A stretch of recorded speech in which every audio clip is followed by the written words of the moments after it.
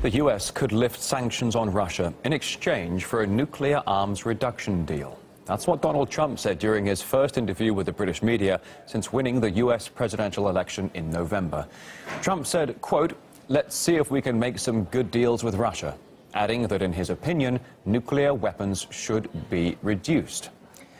All right, RT's Anastasia Cherkina now joining me live from London with more details on the latest Trump interview. Anastasia, good to see you. A possible lifting of sanctions in exchange for a nuclear arms reduction deal. It seems that Trump is quickly starting to tackle some major issues then.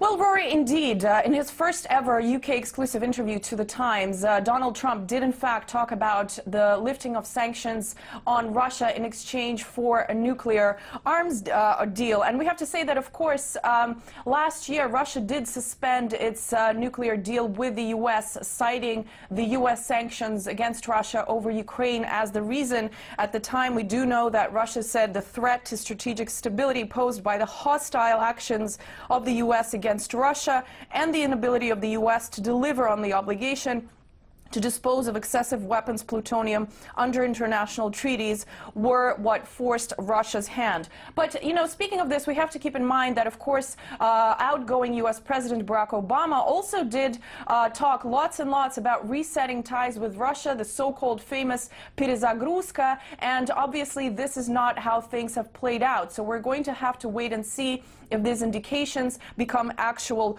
promises. Now, it's important when it comes to this interview where Donald Trump did certainly seem to be favorable towards Russia in many ways and much more sympathetic, of course, than the outgoing Obama administration. The media headlines, of course, did their job as usual. Some of the headlines include Trump condemns Russian military campaign in Syria and says Putin's nuclear arsenal should be reduced, sort of playing it out like he was condemning the Russian president, moreover than indicating that things are likely to see a thaw.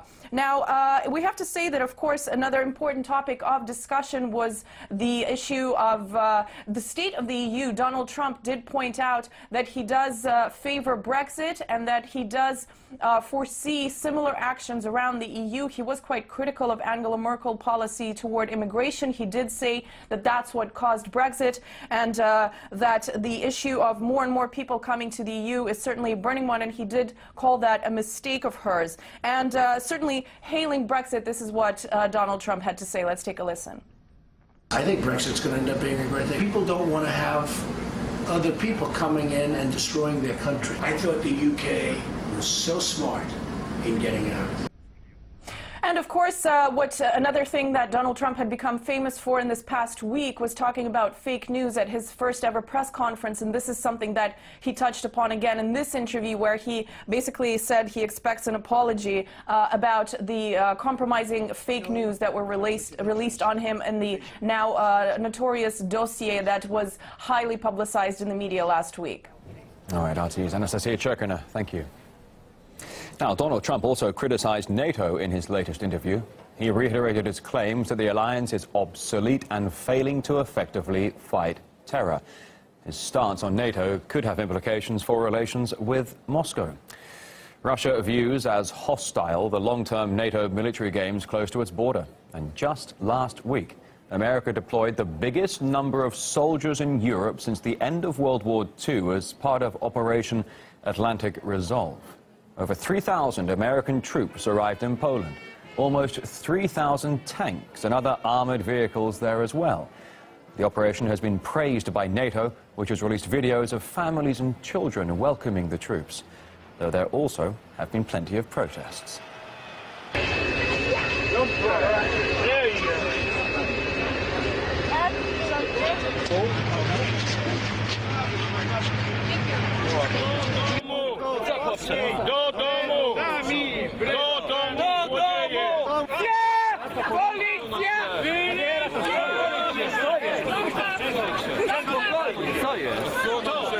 We discussed the president-elect's stance on NATO and his view on relations with Russia with several political analysts. Here's what they had to say. What I like about it is that he stated in very clear language that the NATO organization is obsolete, that it's very old, that it was built and designed for a previous era that no longer exists. And also in the interview, he talked about how it was ineffective. It was not geared to today's challenges, today's security challenges, globally or in Europe. So he's making some statements which, from my perspective, he's stating the obvious. And what's radical about it is nobody does that. So it's very exciting. From a strategic point of view, very smart politically by Donald Trump to mention the nuclear arms issue.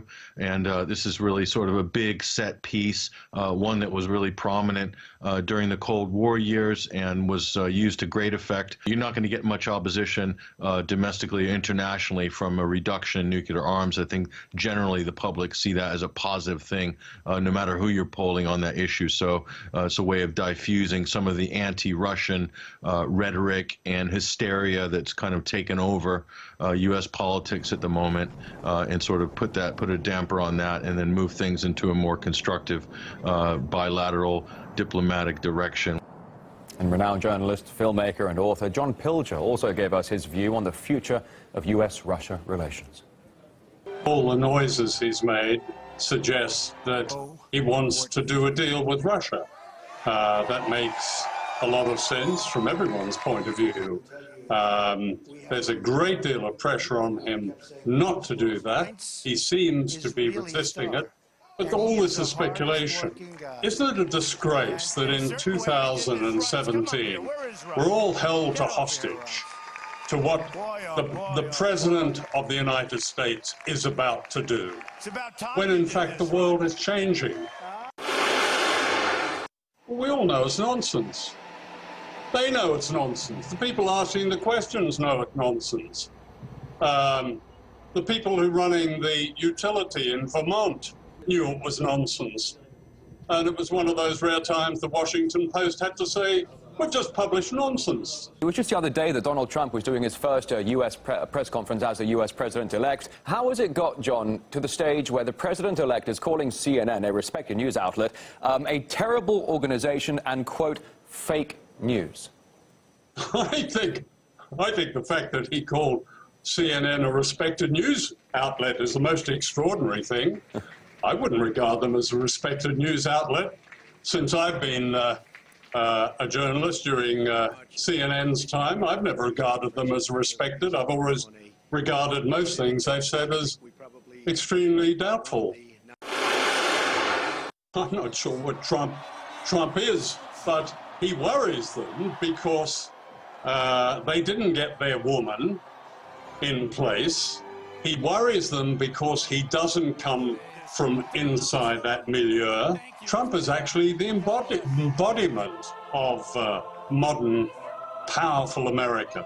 But that still puts him outside the State Department, outside the CIA, even outside his own party. And what worries them most of all is that he might recklessly go around the world and make peace with countries like Russia. Well, Europe has become a kind of obsequious, hasn't it? I mean, to see the European Parliament in Strasbourg, which once came up with some quite good liberal initiatives long ago, to see it trying to copy this anti-propaganda legislation, laying down rules of what is truth and what isn't truth, is really pathetic. My final question to you. If you could send one message to the U.S. President-elect Donald Trump for his next years in the White House, what message would you send to the U.S. President-elect? Leave the rest of the world alone. Leave it alone.